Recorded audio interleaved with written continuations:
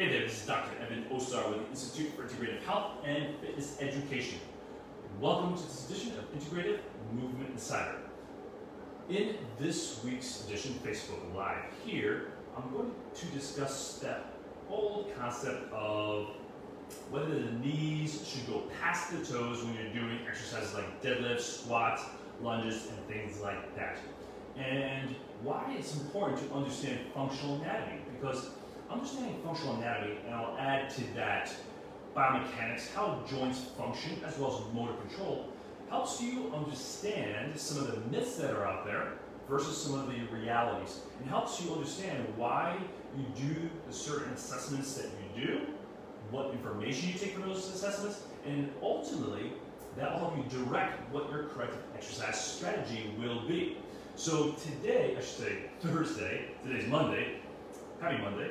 Thursday will be day 2 of our Integrative Movement System Foundations program. It's a 3-day, completely virtual course. There's still time to join in. If you want more information about the program, just reach out to helpdesk, one word, at fitnesseducationseminars.com for more information if you're still looking to enroll in that program. Because in that program, we teach you the functional anatomy so that you understand how the joints work specifically and how the nervous system controls the myofascial system around the particular joint we're discussing. And in this week's module, we're talking about the hip complex as well as the shoulder complex. Now, hip complex obviously is very important to what happens down at the knee. Now, when we think about what the knee should do during functional activities like squatting, like lunging, like stepping, we need the knees to move and progress over the toes to properly load the foot. And what I mean by load the foot is to align and control the foot. We need the foot to essentially do 3 things. I should say 2 things, and then an additional component of those 2 things. Number 1 is when we're loading the foot, we need the foot to go slightly longer and wider. And then the third thing is we need the arches to slowly lower. Now, what we've often been taught in the industry is to, when we squat, is to have our clients push their hips back. The first motion to be push those hips back. And if you do this with me, so if you're watching this, do this with me. Get into your best squat position. And now, first motion, push your hips back and then come back, okay? Do that one more time. Push your hips back and then come back. And then I'll do it one more time and feel the weight underneath your feet. So push back. And where does the weight go on your feet as you push your hips back? It goes to your heels. And if you actually watch me here, as I push my hips back to do a squat this way, it actually takes me off the ability to get my big toes down on the floor, which is what the function of the knee is to help to load the foot, to elongate it, to widen it, and to allow those arches to drop so that the foot reacts to the ground. Now, when you squat this way by pushing the hips back, you see exactly what happens. My feet roll to the outside, my big toes come off the ground. That's not an optimal way to load the foot, and it actually is not an optimal way to load the hips either. Because what should really happen is when we load the hips, when we do a squat, for example, the first motion should be anterior pelvic rotation. It should be the rotation of the pelvis and the whole cylinder anteriorly.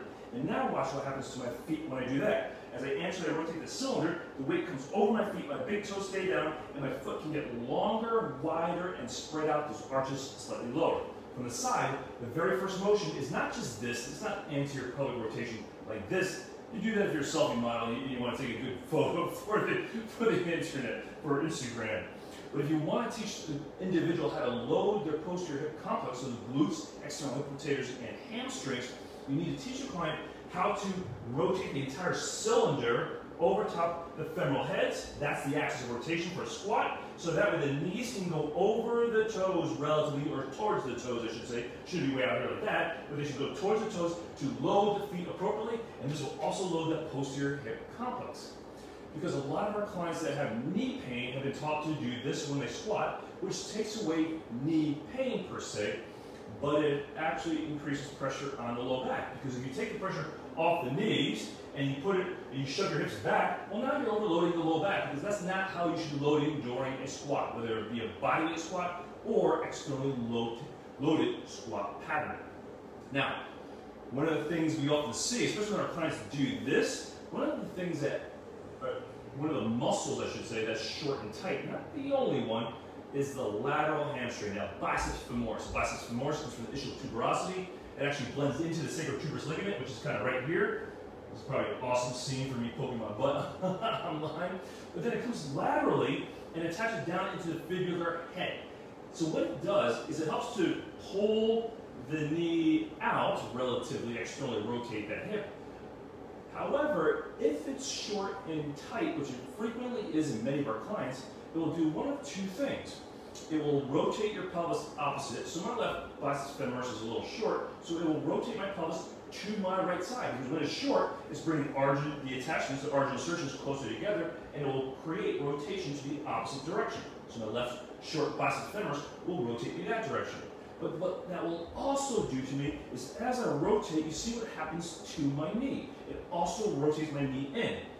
Now, a lot of people say, oh, that's valgus, you just need to teach the client to push their knees out. But again, if you watch, if I just push my knee out, I'm going to go to the outside of my foot. The same exact thing that pushing the hips back did. This is why it's so important to understand functional anatomy, and why it's super important to understand what should happen during normal mechanics, what's normal alignment, and what should happen when you start to load that lower extremity in this case. So, oftentimes we need to release the biceps femoris. And this is why we teach so much functional anatomy in our 2 Anatomy Geeks series. We actually have the knee series coming out next Monday, and also why we go over functional anatomy and biomechanics in the Integrative Movement System, the Foundations course, so that we will understand what you're looking for with your assessments, why we teach things the way we do, and then ultimately why it drives our corrective exercise strategy. So the first part of the Integrative Movement System, corrective exercise strategy for common knee issues like chondromalacia patella or wearing weight underneath the kneecap, for this valgus knee position that's causing meniscus issues and overstretching that medial collateral ligament of the knee.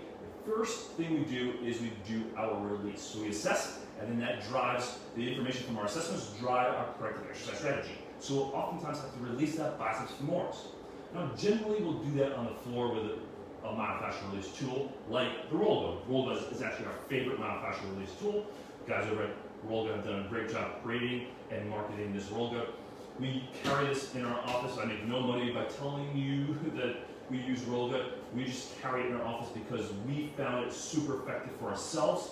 We always use it on ourselves first, and we only recommend products that we like ourselves and we found success with our everyday clients. Our clients love us as well. It's a great way to release that biceps femoris just by leaning on the outside. But some of our older clients, many of our older clients, can't get down to the floor and or do this release well. So this is how we would do it in a seated position. So you can use a bench, you can use a chair. We'll do this, we'll sit in the chair, we'll put the lateral hamstring on one of the zones. So this is zone 1 of the Rollga. Here's 2, these 2 groups here are 3, and then this pump on the outside is zone 4. I'm gonna put my lateral hamstring, the biceps femoris, right on this groove here. So what I'm going to do is basically just align it on that groove, make sure my pelvis is square that direction, the opposite leg is out to the side. And what I'll do is do very light contract relax. I'll push my heel, gently activate that biceps femoris, really trying to align my pelvis, my femur, and my tibia. I'll contract for a count of 5, 4, 3, 2, 1, and then lengthen out. So I'm going to lengthen out. I can hold this so it doesn't roll out, and just hold that without going into posterior tilt. Stay up on the ischial tuberosity, so make sure that you're training the hamstring to lengthen in the position you want it. Because a lot of our clients are just stretching like this and hoping that that creates hamstring length, but it's not. It's really just stretching their low back. So stay up on the ischial tuberosity, lengthen, and we would do that for 3 to 5 times. Again, contract, so shorten it for count of 5, 4, 3, 2, 1, lengthen, hold that up there. Generally hold it up there for about 30 seconds. So that's usually about 3 to 5 breaths. Trying to actively extend the knee and dorsiflex the ankle. However, staying as neutral as I can and not going into this posterior tilt position. Staying up on top of the ischial tuberosity so that I get the length here where I need it, not here where I don't need it. And then we'll do that 3 to 5 times, okay? So that's the myofascial release. Now, once you've done a release, you have to teach your client how to activate it, meaning how to use it in a functional position.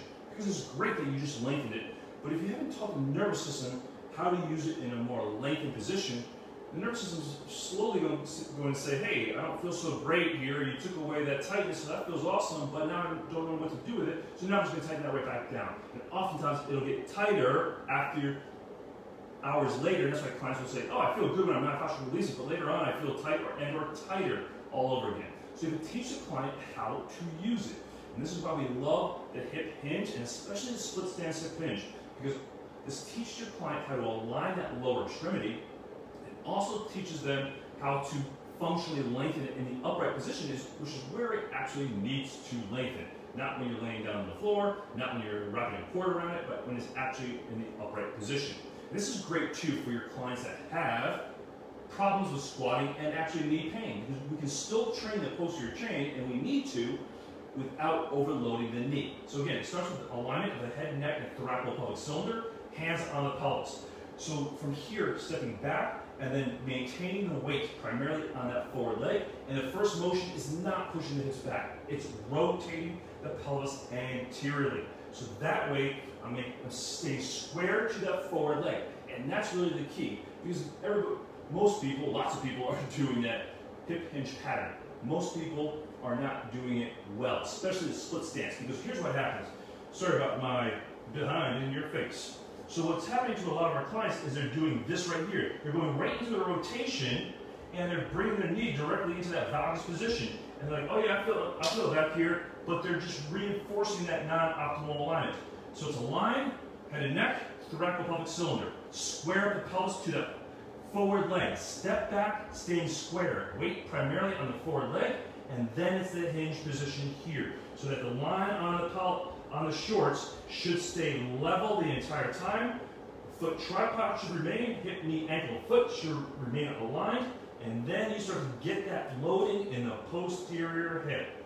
And if your client does not feel it here, and they feel it in their knee or their low back, they're not aligned, they're not rotating anteriorly around the hip joint. So the rotation comes around the hip joint.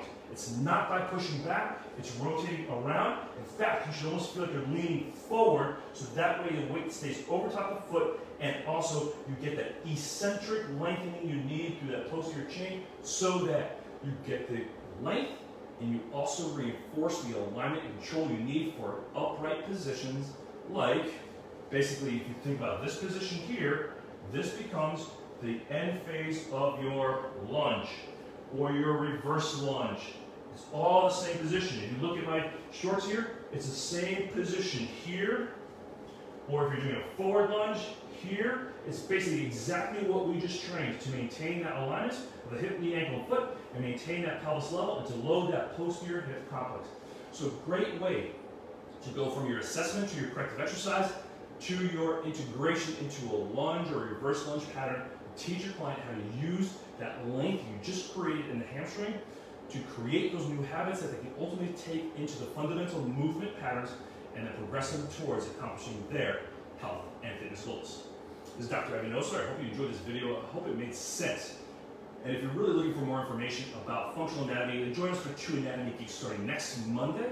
It's the next 4 Mondays. So Monday, I believe it's the 16th, and the next 4 Mondays, we're going over the knee complex and how the muscles of the knee, or how the brain controls the muscles around the knee to provide stability, shock absorption, and all the functional patterns that we need for the lower extremity, and why non-optimal alignment and control lead directly into some of those common knee issues like osteoarthritis, like chondromalacia patella, like overloading the patellar tendon, and some of those chronic hamstring issues like tight hamstrings and chronic hamstring spasms and things like that. And if you're looking for that more in-depth, how to use your functional anatomy knowledge, how to use this information to make significant changes in your clients, and this is the same information I used with Janice's nephew, Addison. He actually had osseous splatters, which is an increased growth right in the tibial tuberosity from an injury, from a basketball injury. Well, after that, he developed an injury to his Achilles tendon where they wanted to do surgery. And it was because no one, even through all the rehab he did, no one taught him how to better align his thoracolpelvic cylinder. No one taught him how to get his foot tripod. No one taught him actually how to hinge well. Well, today, About 2 years later, he went through this exact same process. I took him through the integrated movement system. I made sure he earned the right by getting through the right progressions. Today, he's a stud athlete, soccer player. And it was cool. His mother, Kristen, said to me, she's like, when he first came back, his first game back, she sent me a picture. She's like, it's incredible. He looks more solid, more balanced, stronger than all the other athletes on the team. And that was a year of not playing soccer, just going through this process because I helped him earn the right. And again, people think, oh, you got to train sport specific, and I'm like, oh yeah, you do at some point, but not in lieu of teaching people the fundamentals. And that's the beauty of the integrated movement system, and why and how you can become a specialist and help more individuals that have been looked over, people that just aren't getting better, people that are struggling, whether they had joint replacements or need joint replacements. This information can really change people's lives. Addison was going to have surgery if he didn't change his strategy. He was able to avoid surgery and get back to playing the sport that he loves and actually come back stronger than he was before. When you understand functional anatomy, biomechanics, and motor control, you have the tools, you have the strategy, you have the education, the knowledge, the understanding of how to apply the information, and that's the beauty of the integrated movement system. What we share with you in 2 Anatomy Geeks. Again, 4 modules. That's a super quick, easy way, and fun way. Jill makes it super fun to learn anatomy. And if you're looking for a more intense integrated movement system, the foundation course is going on right now. It's not too late to join that. And then again, obviously, the year-long intensive integrated movement specialist certification program. So thank you for joining us. Thank you for all you do for your clients. If you have any questions about anything we discussed here today, besides what's wrong with me, what can I do? As long as it applies to your clients, please reach out and ask. Happy to help you. And thank you for all you do for your clients and making this world a better place. This is Dr. Evan Osar with Integrative Movement Institute. Make a great day. We'll see you next time. And for those of you that are part of the Integrative Movement Specialist Certification Program, we will see you on Thursday. Take care.